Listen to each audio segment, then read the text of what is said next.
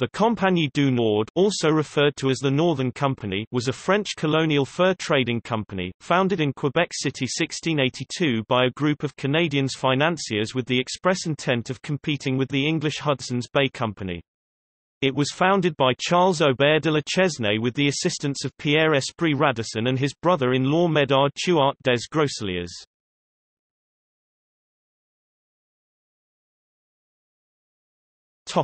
Background. Sometime around 1663, the Ottawa people were driven westward from the area around Georgian Bay to the area around Lake Superior and Lake Michigan by the Iroquois.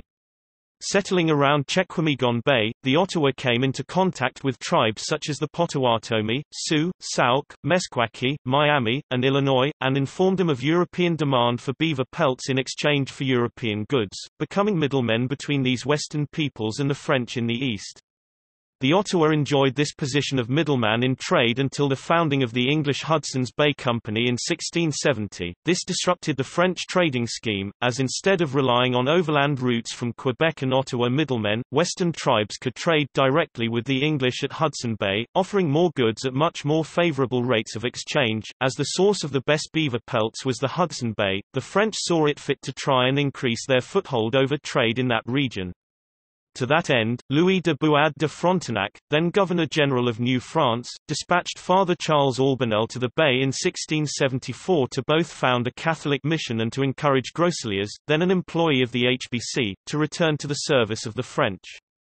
Albanel was unsuccessful in his first goal due to being imprisoned upon his arrival by HBC Governor Charles Bailey, but Groseilliers and Albanel found themselves on the same boat headed for England in the spring of 1675, and the former was successfully persuaded to leave the service of the HBC. Upon their release from English custody, Albanel and Groseilliers went to France, meeting up with Radisson, also an HBC employee at the time, and First Minister of State Jean-Baptiste Colbert to design plans for French fur exploitation in the Hudson Bay region.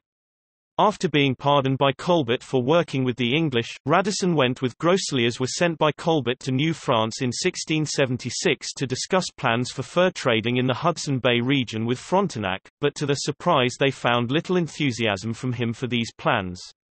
They soon came to realize that Frontenac had other plans for the expansion of the French fur trade, namely, that he preferred the idea of building forts around the eastern Great Lakes region, trading with Western tribes in that manner. Frontenac's policy was detrimental to a sizable group of Montreal and Quebec-based merchants, as these trading posts would be the new center of profits from fur trading rather than Montreal. Matters worsened in 1678 when Robert de La Salle was granted permission to explore the Mississippi Valley for fur trading purposes, with this group of Montreal, Quebec merchants being forced out of the Great Lakes and what would become Louisiana. They had no choice but to look north to continue making their profits. La Chesnay, a member of the anti-Frontenac group of merchants, selected Louis Joliet to lead an overland expedition to the Hudson Bay in May 1679. Upon his return to Quebec that autumn, Joliet noted that many indigenous peoples that had formerly used the Ottawa as middlemen for trade with the Canadians now traded directly with the English at the bay. Combined with increasing hostility from Frontenac after the Governor-General accused La Chesnay and others of trading with the English, Joliet's observations served as the impetus for the creation of the Compagnie du Nord. The creation of the Compagnie was ultimately realized after July 1682, when Frontenac was recalled to France and replaced by Joseph-Antoine de la Barre, who was much more supportive of the idea of fur trading in the Hudson Bay.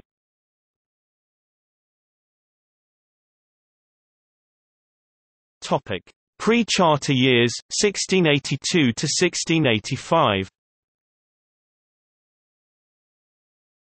The company's early years, between its foundation in 1682 and being granted a royal charter in May 1685, were marked by great informality in structure.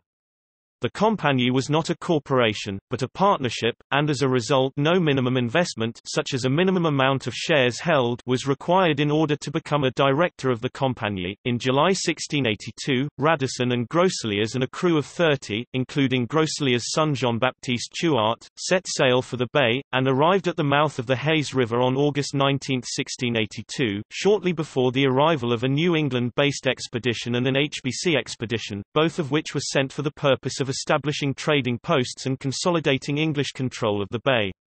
Although both expeditions were aware of the French presence, they were not aware of each other's presence, and the French expedition was able to burn both English forts and take prisoners from both expeditions. After wintering at the bay, Jean-Baptiste Chouart was left to oversee the French fort, while Radisson and Groseilliers returned with prisoners and 2,000 pelts, arriving in Quebec on October 20, 1683.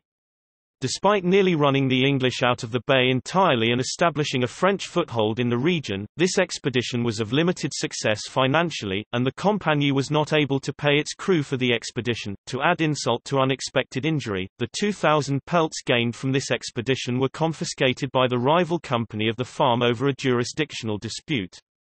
The farm held a right to impose a tax of sorts, the droit du quart, on all beaver pelts moved through colonies, and standard procedure was to take all pelts through the farm's Quebec office so that the droit would be paid before allowing the rest to be exported to European markets. The Compagnie du Nord, however, did not view the Hudson Bay to be under the jurisdiction of the farm. Le Chesnay argued this case in front of Le Bar, who settled the case in favor of the Compagnie du Nord on November 8, 1683. However, final jurisdiction over the dispute lay with the Crown, and on April 10, 1684 Le Bar's ruling was overturned, forcing the Compagnie to pay the droit to the farm and to watch their already limited profits from the expedition disappear. Following this ruling on the droit, Radisson became disillusioned with serving the French and returned to the service of the Hudson Bay Company, and in August 1684 established 2 English trading posts, including York Factory on the Nelson River.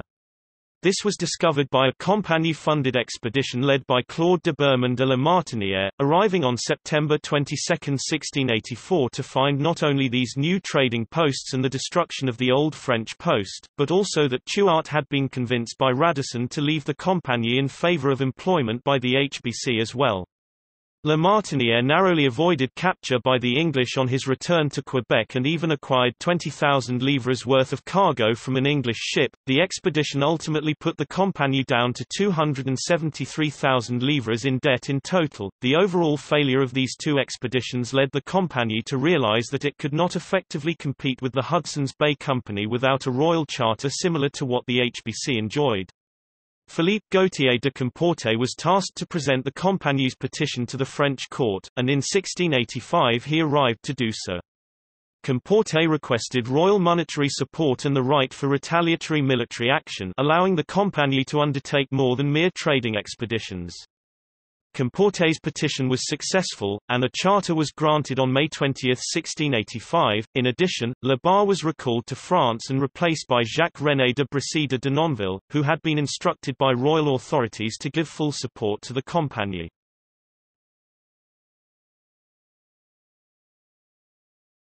Topic: Peak of the Compagnie, 1686 to 1693. With the Compagnie now being able to wage military conflicts in the Hudson Bay region, it outfitted an expedition led by Pierre Chevalier de Troyes with the intent of regaining control of the region surrounding the Nelson and Hayes rivers. In preparation for this expedition, 2 forts, Fort St. Joseph and Fort St. Anne, were established on Lake Abitibi and Lake Temiskaming, respectively, and Troyes was to stop at each fort for resupplying purposes if necessary. Due to the presence of a large number of voyageurs who were strongly familiar with the terrain, the expedition made good progress despite agonizing travel conditions overland, and between June 19 and July 26, 1686, 3 English forts were surrendered to the French.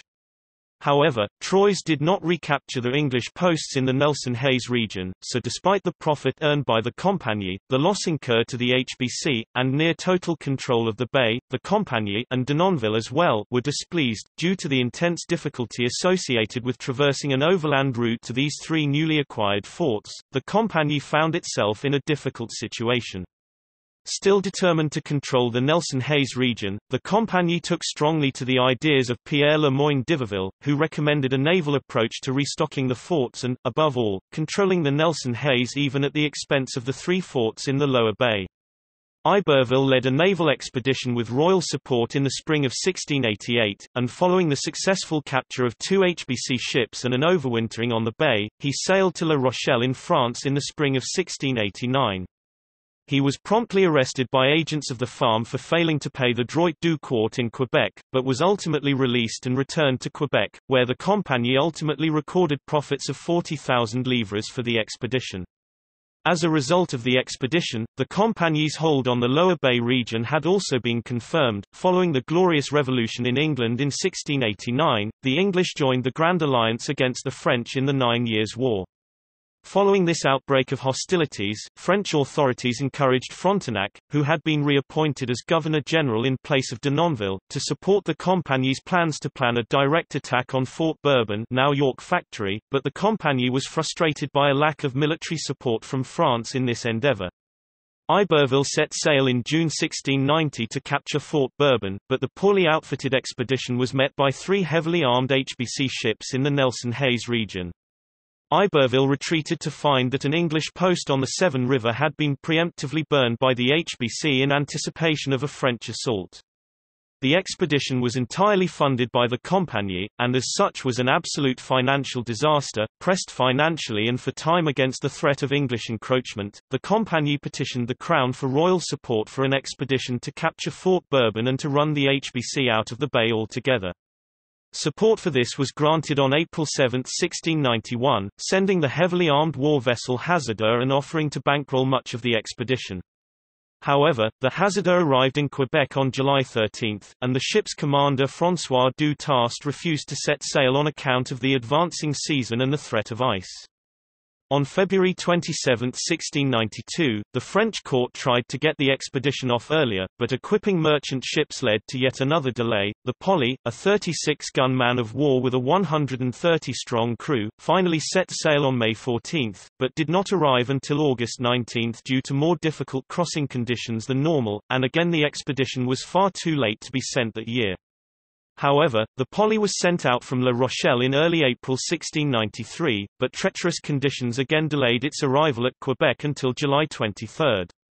These delays all gave the English ample time to resupply their forts and to capture French forts, and by 1693 the Compagnie found itself without a single fort on the bay, the same situation that the Compagnie had found itself in back in 1686.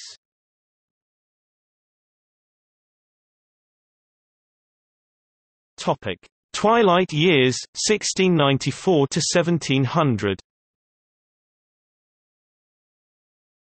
The successive failures to send an expedition to capture Fort Bourbon caused a rift between the Compagnie's metropolitan French directors and its Canadian directors.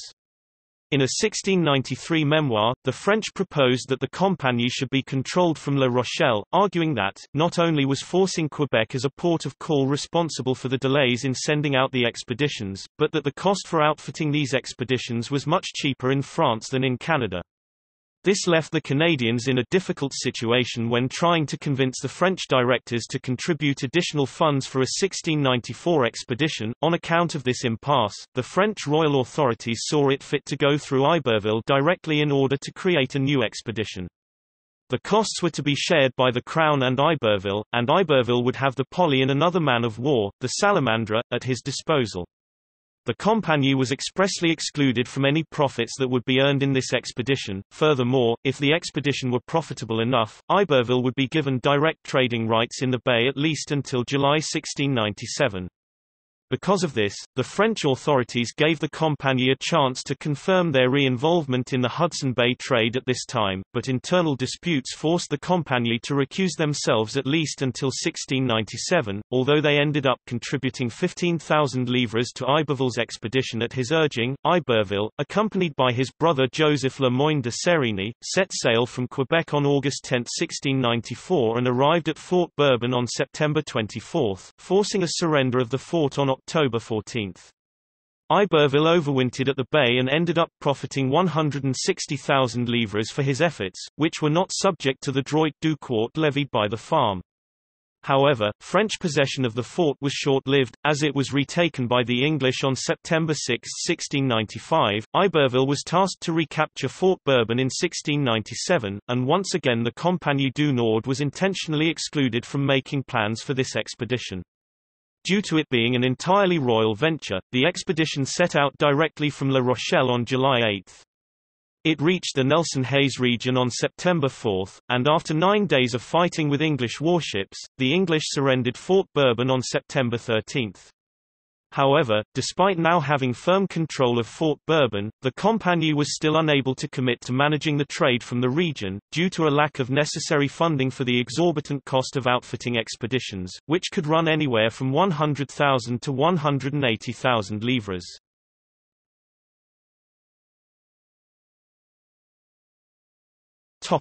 Dissolution and legacy. As the Compagnie was clearly in no position to retake the mantle of handling the Hudson Bay trade, the French royal authorities saw it fit to establish an entirely new company for that purpose. As part of this establishment, the Company of the Farm accepted an offer to have the surplus of beaver bought out by a group of Canadian merchants separate from the Compagnie, while the Compagnie du Nord's charter was formally revoked on January 10, 1700. With both of the main players in the Canadian fur trade now no longer possessing trading rights, the Crown established the Compagnie de la Colonie on October 10, 1700, taking over the trading rights from both the Farm and the Compagnie. Although the Compagnie had, at multiple points, the ability to completely remove the English from the Hudson Bay, the Compagnie's main legacy is its impressive financial failure, although this is not necessarily true of its directors or other people involved with it. Le Chesnay was not bankrupted, and in fact became the primary shareholder in the Compagnie de la Colonie upon its establishment in 1700. Not much is known of Groseilliers after his early service with the Compagnie, and even his date of death is disputed, although the Canadian Dictionary of Bibliography holds him to have died around 1696. A similar lack of known fate is true of Radisson, although he is known to have died in England in 1710. Iberville, for his part, died in 1706 in Havana, after escapades in Louisiana and the Caribbean.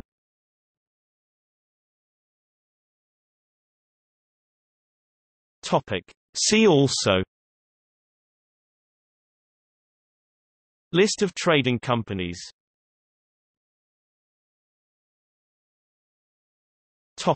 Notes and references.